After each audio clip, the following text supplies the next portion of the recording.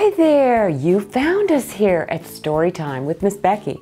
I'm Miss Becky, and this is our friend Bear who loves to read along with you. Bear has a question for you. If you ran out of cat food, what would you feed your cat?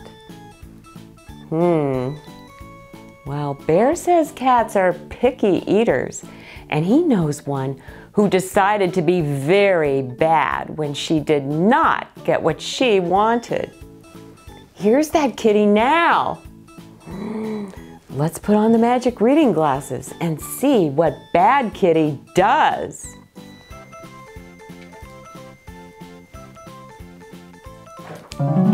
Bad Kitty by Bruel.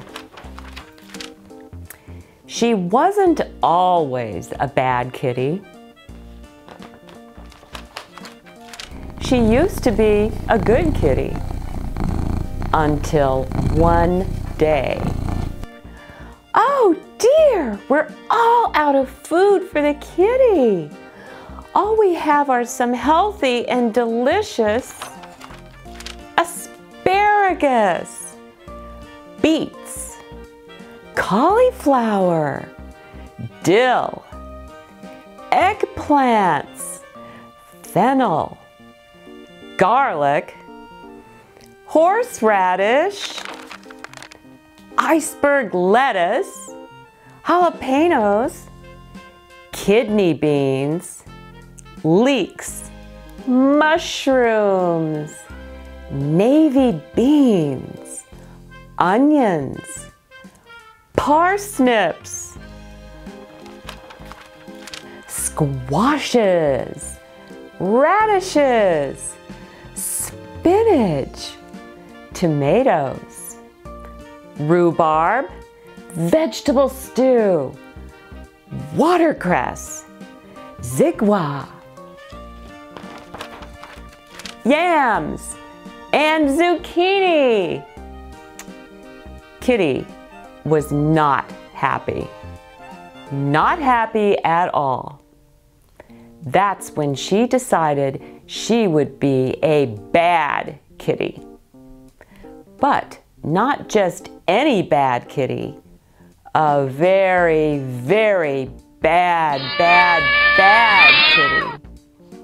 She ate my homework, bit Grandma, clawed the curtains, damaged the dishes, endangered the goldfish, flooded the bathroom, grappled with guests, hurled hairballs at our heads, irritated the baby, jumped on the bed, knocked over the lamp, loitered, was mean to my mommy, was nasty to Daddy's neckties, overturned her cat box, plotted against us, quarreled with the neighbor, ruined the rug, sold my toys, tormented a little mouse, untied my shoes, was violent with the vet, wrote on the walls, examined my diary, yowled all night, and zeroed the zinnias. What a bad kitty. What a very, very bad kitty. But then, I'm back from the grocery store. Look at all the good food I bought for Kitty. We have an assortment of anchovies, buffalo burritos, chicken cheesecake, a donkey named Dave, elephant eggs, fried flies, goose goulash, hippo hamburgers, insect ice cream, jellyfish jelly, kangaroo kidney pie, lizard lasagna, moose a la mode, nightingale nuggets, an order of opossum, penguin pizza, quail quiche, rhino ravioli, shark sushi, turtle turnovers, Uncle Murray, a variety of vultures, whale waffles, and excess of Tyrannosaurus Rex, yak yogurt, and baked zebra ziti.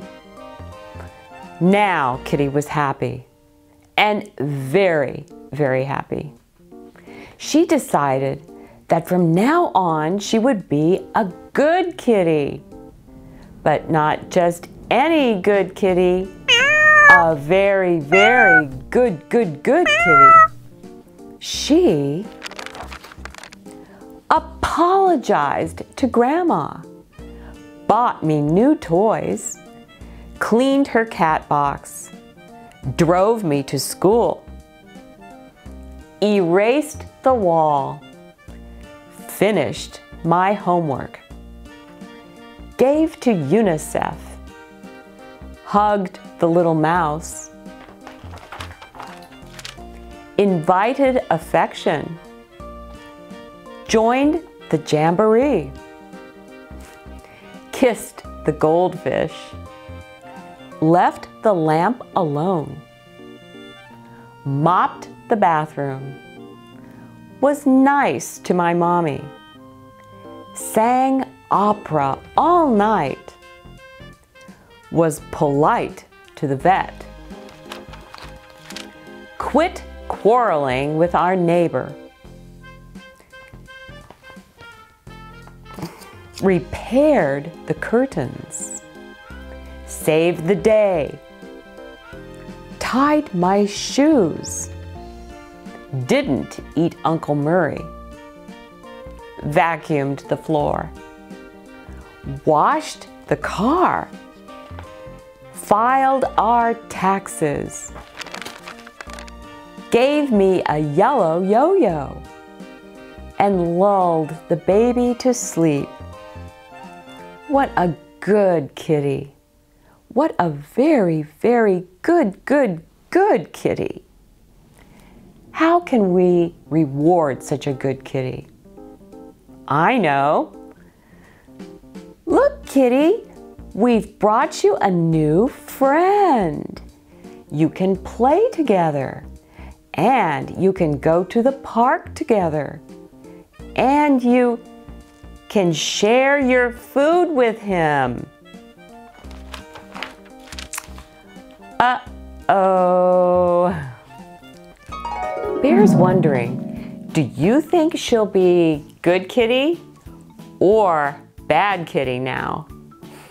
Will she share and play with the dog? Well, Bear is worried, but he says there's always hope. He also hopes you come back soon for more adventures with pets. Bye for now. Please subscribe.